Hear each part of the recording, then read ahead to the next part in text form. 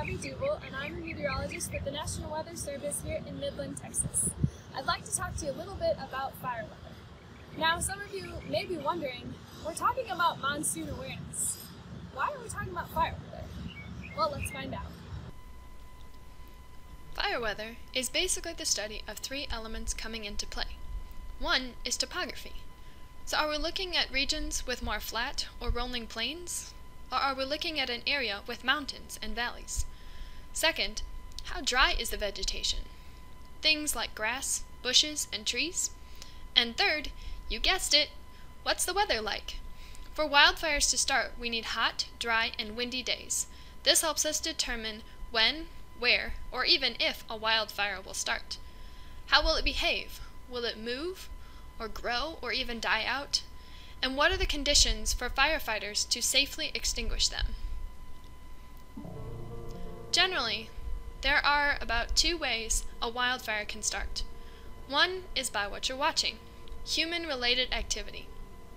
This video shows just some of the ways people can be responsible for preventing wildfires. They include parking away from grassy areas, refraining from outdoor burning days, when weather conditions are favorable for wildfires to start, fully putting out campfires and cooling hot ashes, pulling up those chains when you're doing any hauling, and cooling hot coals. Remember what Smokey the Bear says? Only you can prevent wildfires. While Smokey is right, people are not the only ones that can cause wildfires. We'll see the second way in just a little bit.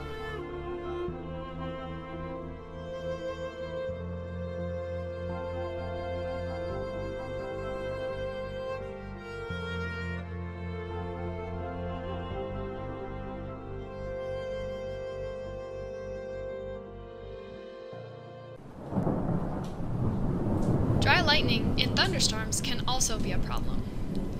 We call them dry because the air is really dry, so the rain evaporates before it even reaches the ground.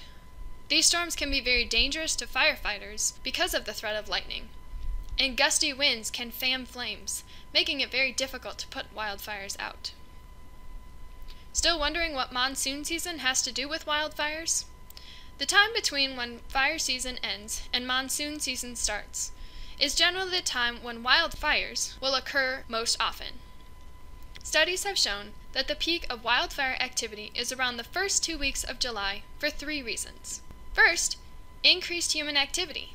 It's summer. It's time to go on vacation and beat the heat. It's usually the hottest and driest part of the summer, and the monsoon season brings storms which will also then bring dry lightning.